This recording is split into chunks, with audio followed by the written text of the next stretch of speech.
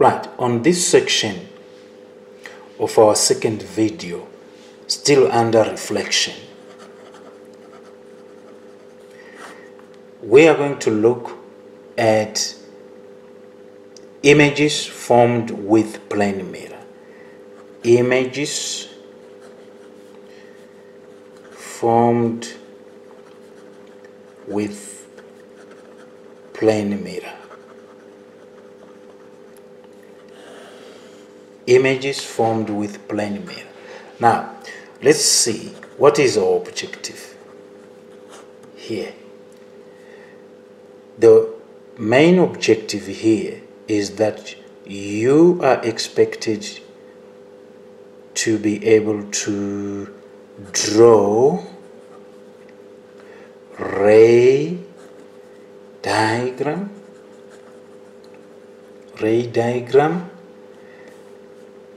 and locate position of the image produced by an object placed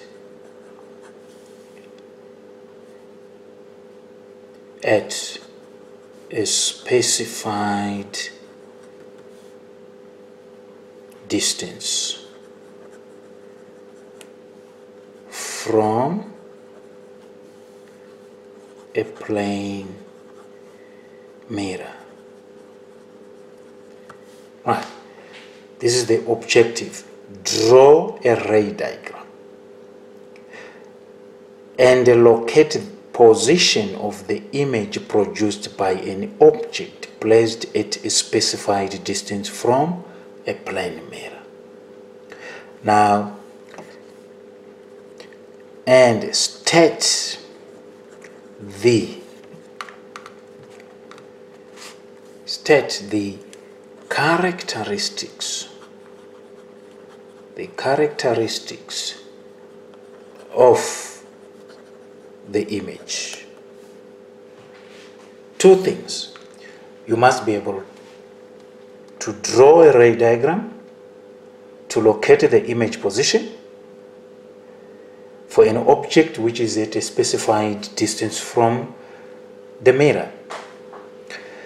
Then you must also characterize the image. Now, I'm going to start by a diagram. We go straight to what we are discussing. Let's suppose we have a mirror here. I'm locating it vertically. Now let's suppose this is going to be my horizontal. Let's suppose that I have an object at this position. I'm going to put it as a dot, my object. And this is the back of the mirror. And this is the reflective surface, and this is the back part of the mirror. Now, this object, now a light ray can strike the mirror at that point of incidence here.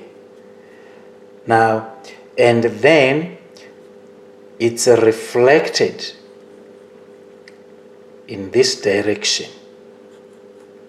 Now, the reflection is in such a way that it must always fulfill the law of reflection. Always. If this is my normal, then this is my angle of reflection. This is my angle of incidence. Now, if I were to put an eye at this position, I put an eye there, here. This is an observer who is observing this object. This ray comes from, this is the object, and it strikes the mirror, and it's it gets into the eye of the observer. Now, according to the observer, he doesn't see this light coming from this object, but he sees it coming from a straight line somewhere behind the mirror. He doesn't see it coming from here, but from somewhere behind the mirror in a straight line. Now, if a ray goes and strikes the mirror perpendicularly, it is reflected backwards along the same path. But if we project backwards, then where the two projected rays meet, this is a projected ray, this is a projected ray, we are extending them behind the mirror. Where they meet, this is where we have our image being formed. Now you'll find that this, let's call it D naught, that is object distance from the mirror. And this one, we can call it DI, image distance from the mirror. So in this manner, you find that DI is equals to D naught in magnitude, of course. Right. So what the eye, the observer, sees is an image at this point behind the mirror, an image behind the mirror at this point, and it will be at the same distance from the mirror as the object is in front of the mirror. So this is the ray tracing of an object image in a plane mirror. This is our plane mirror. This is our plane mirror. This is the ray tracing that happens in a plane mirror. And so that we can locate our image here from an object placed at a specific distance from the mirror itself. So we locate the image using the extended rays. These are the extended rays behind the mirror. Where the extended rays converge, then we have the location of our image at that point. Now, this can happen. This you can do with any object. You can do this with any object. For example, let's suppose I have a mirror here. Now, let's suppose you can have a person here who is watching himself in a mirror like that.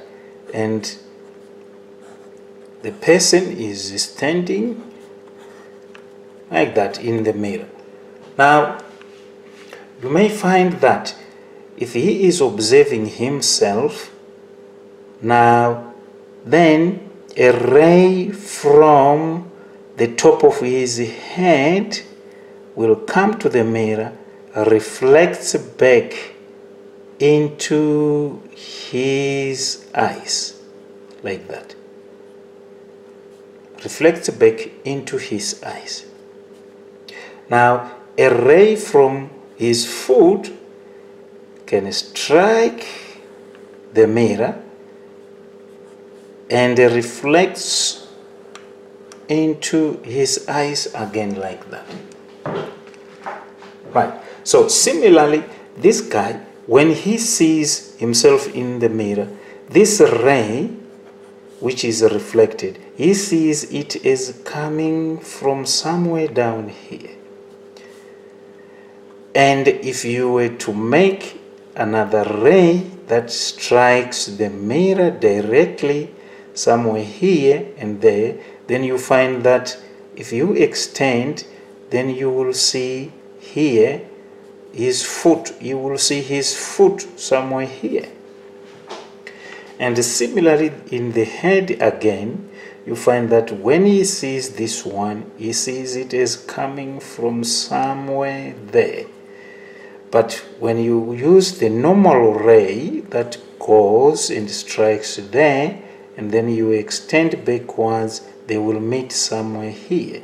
And so this whole region is going to be the gentleman again, like that. So he sees himself in that manner. So you can actually do ray tracing on any object and get its position for an object at a specified distance from the mirror. Right. So these are just examples of how a plane mirror forms up an image. Okay, so in brief, let's look at the properties of the image formed with a plane mirror. Properties of the image formed with a plane mirror.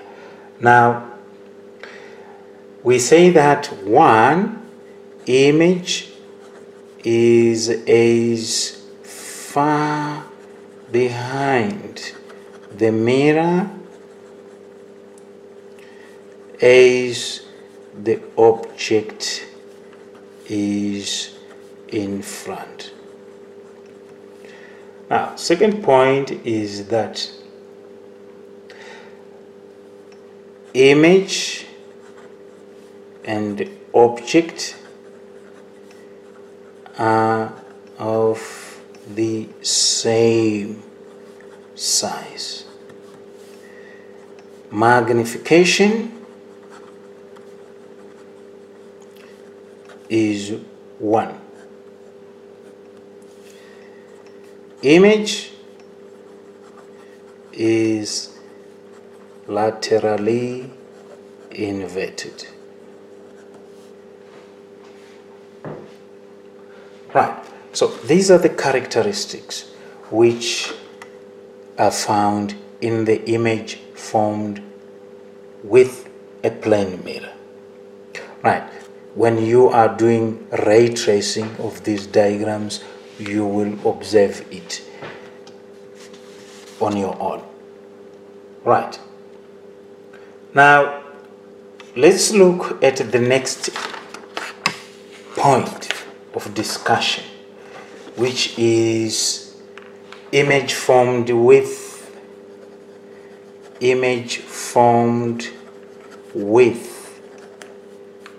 spherical mirror. Spherical mirrors. Right, we saw the image formed by a plane mirror. Now we are going to briefly look at images formed with spherical mirrors. Right, our objective, let's call it objective 4, says you are expected to distinguish between convex and concave mirror. This is our objective. You must distinguish what is a convex mirror, what is a concave mirror. The two of them, distinguish between them. What this implies is that we are talking about types of mirrors here in terms of curved mirrors. That is, we are talking of types of curved mirrors, and the types of curved mirrors we have are concave and convex. We have two types, concave and convex. Of course, there are others which we are saying parabolic and so forth, but we are not interested in studying them at this stage, this is not the scope of our interest. Right. So let's look at these mirrors one by one. Now, one important aspect here is how light behaves when it strikes these mirrors. So let's look at the concave mirror. The concave mirror. Now, it has a caved surface. It has a caved surface,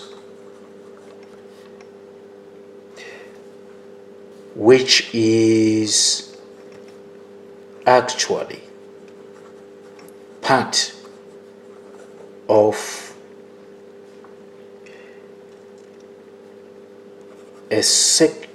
part of,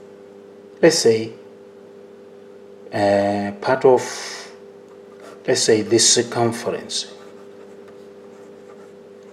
The circumference of a sphere. Right. So it's a section of the sphere. Actually, we are taking a section of a sphere and making it a concave mirror. We are making a mirror out of a section of a sphere. Now,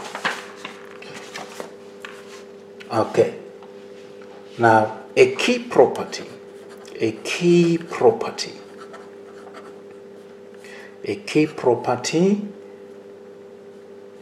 which is approximately satisfied by spherical mirrors is the ability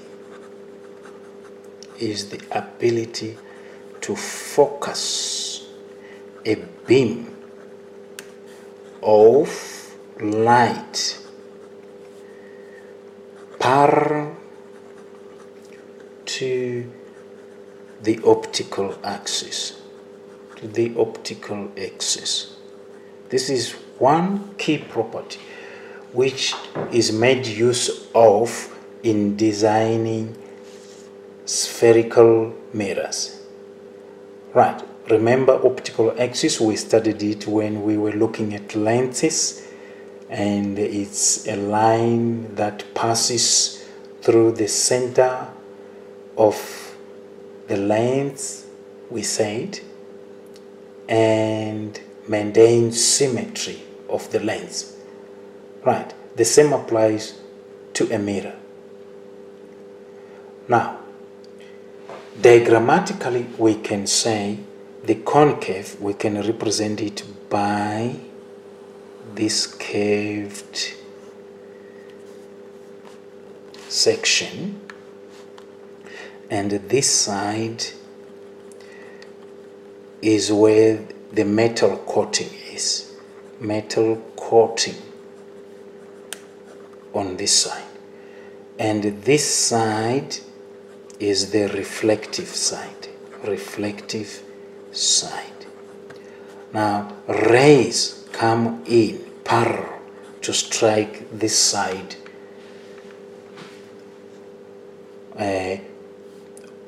of the mirror. So these are incident light rays in this direction. Now, at the center here, sometimes it's called the vertex, sometimes it's called the optical center. This line is still the principal axis.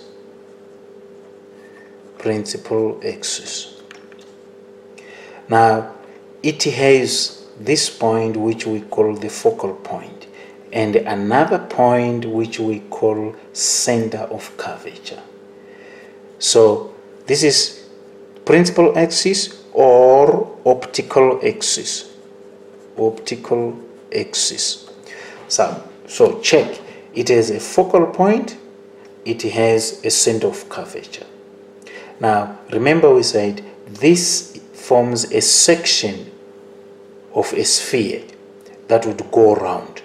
So this section, if it were a sphere going around completely, then this would be the center of the sphere. The center of sphere. So we call it center of curvature. Center of curvature. That is center of the sphere. If we were to make a complete sphere of this section, then this would be its center. So the distance from C to optical center, let's call it V for vertex. The distance from C to V, in other words, CV, is the radius of curvature. The radius of curvature. And FV is focal length. Focal length. The same concept as we studied in lenses. Focal length of this concave lens. Right. Now check. Check. We say for this concave lens, for this concave mirror, the edges always bend toward oncoming light. Always bend toward oncoming light. That is, this is how it bends. The light is coming this way, and it bends. These are the edges. These are the edges, and these edges, they bend towards the incoming light. This is incoming light. So this is a concave mirror. A concave mirror. Right. And check, the reflective surface is also towards the incoming light, and the non-reflective surface is away from the incoming light. Okay, right. We can also say the reflecting surface, check, is on the inner surface. It's on the inner surface of the sphere. Remember, we make the whole surface. If we were making the inside of the sphere, the reflecting surface, so it's in the inner surface of the sphere. Right. Check. And we say the mirror surface curves away. It curves away from the viewer. Or incoming light. It curves away, goes away. The curve goes away from the incoming light. Right. Now, so if we can look at it again, F, the focal point, and C, the center of curvature. They are both located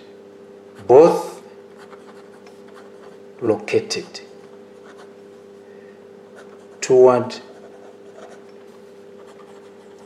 the incoming light. They are both located toward the incoming light. In other words, this side you find the focal point, this side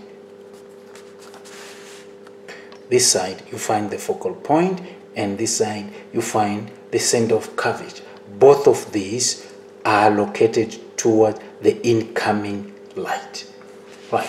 So this is one way of identifying a concave a concave mirror. Now let's look at the convex mirror. The convex mirror. Convex mirror. Right.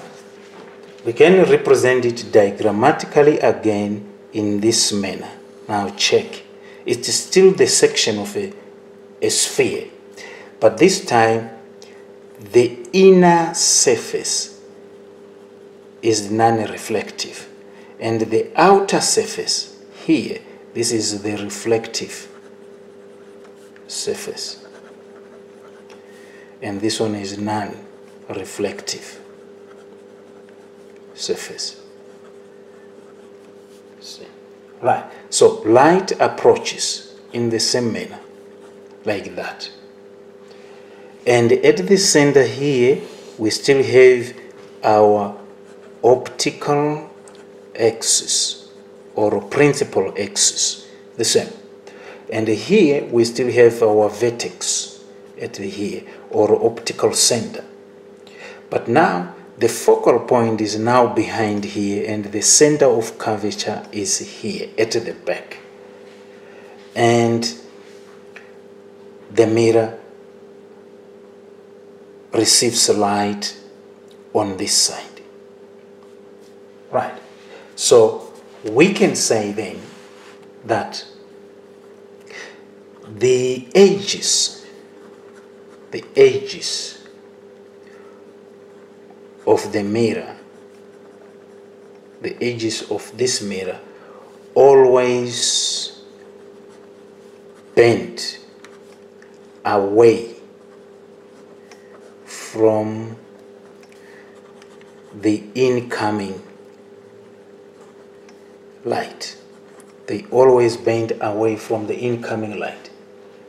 Right. The reflection takes place on the outer surface. Reflection takes place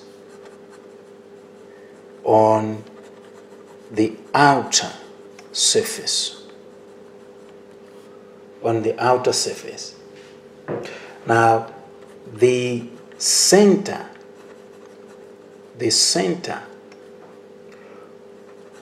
of mirror surface bulges out toward the incoming light.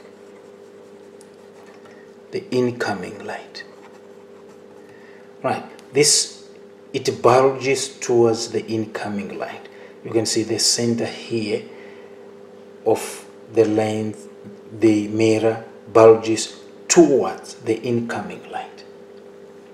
Now, and at the same time, you can see also that F and C are located away from the incoming light.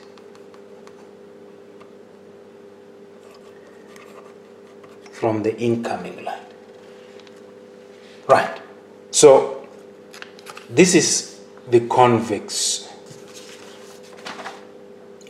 mirror. This is the convex mirror, and these are the characteristics of it.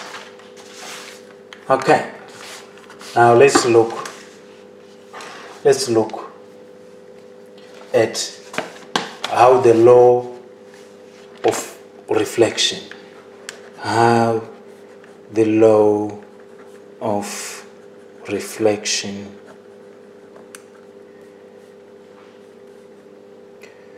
is valid. How the law of reflection is valid. Now, if we draw,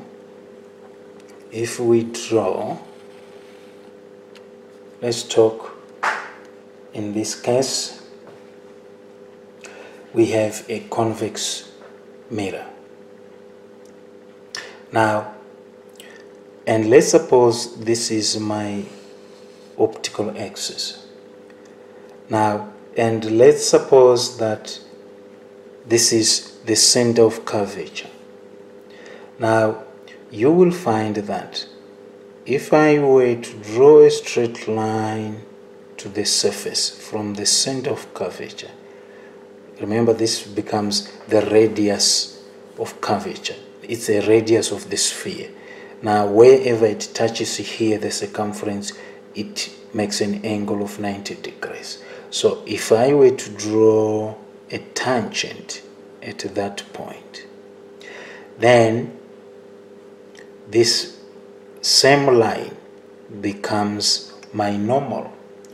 So if I have a ray that comes and strikes this point, which is point of incidence, and this ray is parallel to the principal axis, it's going to be reflected in that direction, such that the angle of incidence is equal to angle of reflection. Right, at this point, we can call it P. Right, so we have to draw a tangent here, and that tangent, then we draw a normal to that tangent, and then we can draw our incident ray and a reflected ray. And the two angles must be equal. Like that. Right. So the law of reflection must be obeyed at the surface here whenever light strikes this surface. The law must be complied with. Right. So we say then that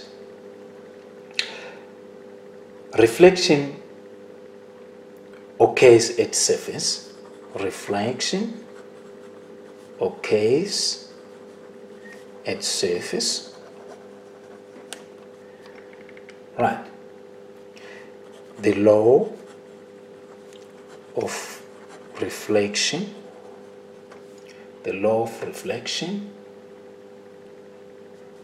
still holds at each point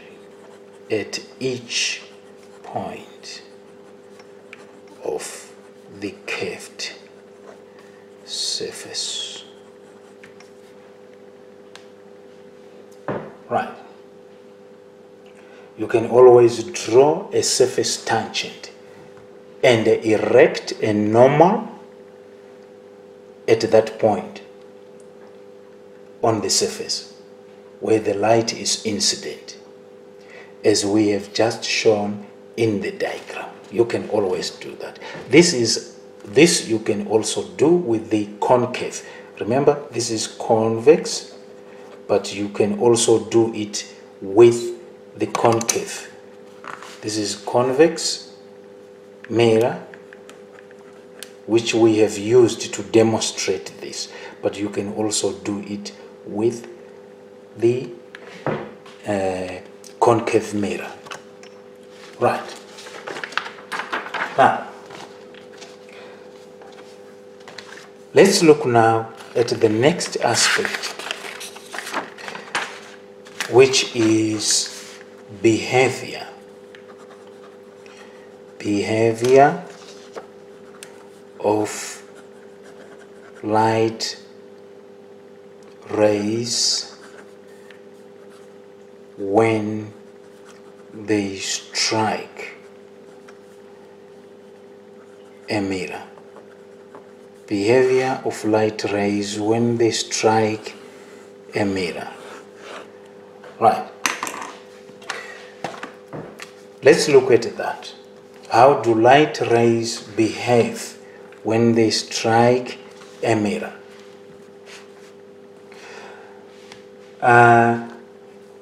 Our objective, let's call it objective number 5. Now, our objective is to draw rays parallel to the principal axis and locate the position.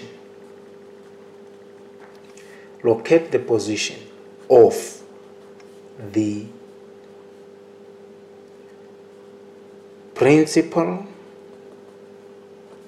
focal point of each type of spherical mirror. Right. In other words, here we are trying to analyze the behavior of light rays when they strike a mirror. Now, our intention is we must locate the position of the principal focal point. In other words, we need to identify the focal point of the mirror using rays that are incident on the mirror, and these rays are parallel rays which are incident on the mirror. So we must be able to use the parallel rays incident on the mirror to identify the focal point of the spherical mirror. This is the whole point, and this is for both convex and concave mirror. Right. Now, so as we look at that, we first define what we mean by parallel rays. What do we mean by parallel rays? These are light rays. These are light rays from a distant object. From a distant object. E.g., we can talk of the sun, etc. Right. Now, the law of reflection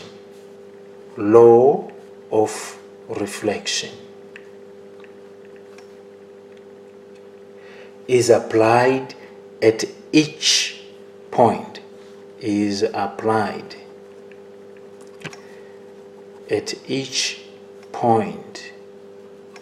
on the surface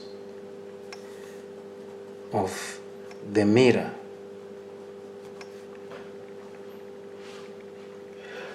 Right. On the surface of the mirror, where the rays are incident, we apply the law of reflection on the surface where the rays are incident. Now, the rays are reflected. So as to pass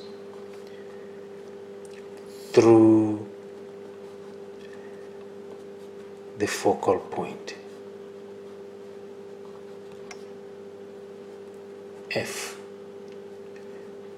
in front of the mirror. Right, here we are talking of a concave mirror. Right. The rays also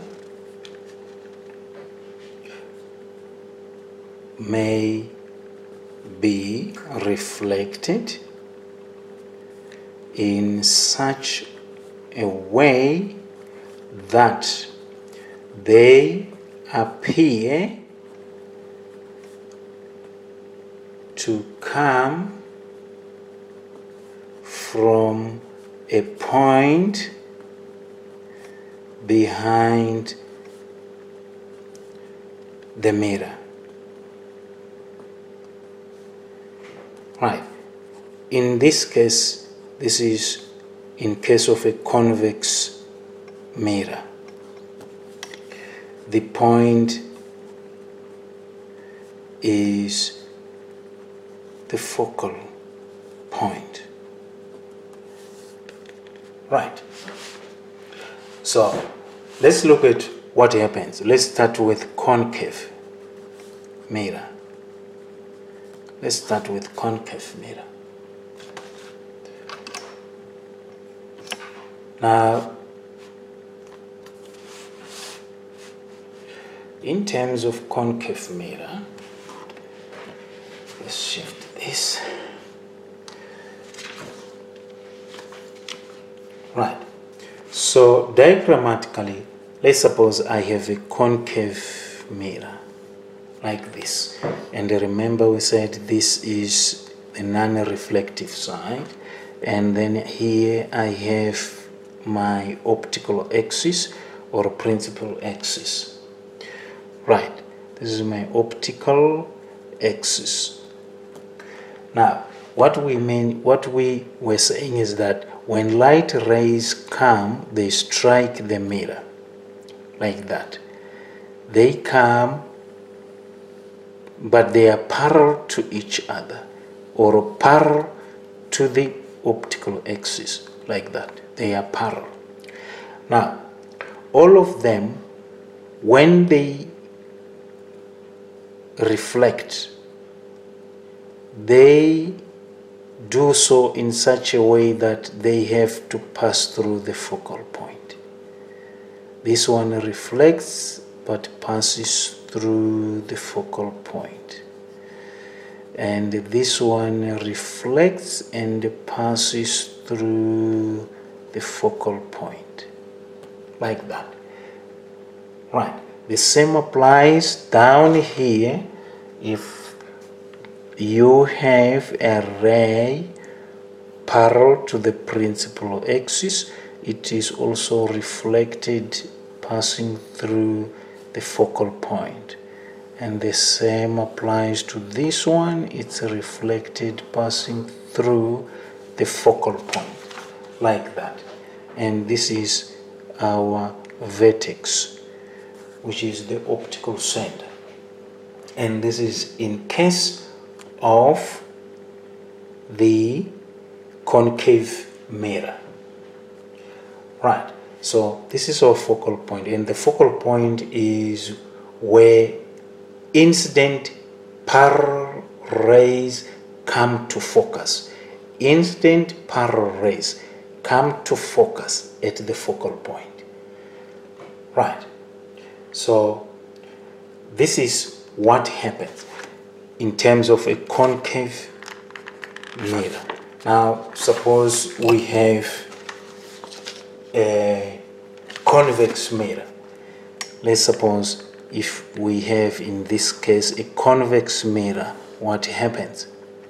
Now if we have parallel rays, the parallel rays come like that. They come, and the parallel rays, let's put also on this side, all parallel rays, they come. Now you find that they are reflected in such a way that this is the focal point. So when they reflect, they appear to come from the focal point. This one, when it is reflected, appears to come from this point. And this one, when it reflects, it appears to come from there. The same applies with each one of these, each one of them, each one of these ones, like that. They all appear to be coming from this point. This is in terms of the convex mirror. The convex mirror. So this is the focal point. In other words, it's a virtual focal point because no rays really arrive at that point. While in the concave mirror, it's not a virtual focal point, it's a real focal point because real rays or rays of light or light actually passes through that point. Now check, this is our vertex, this is our principal axis. Right. So basically, in terms of how light behaves when it strikes a concave and a convex mirror, this is what happens. Right, okay.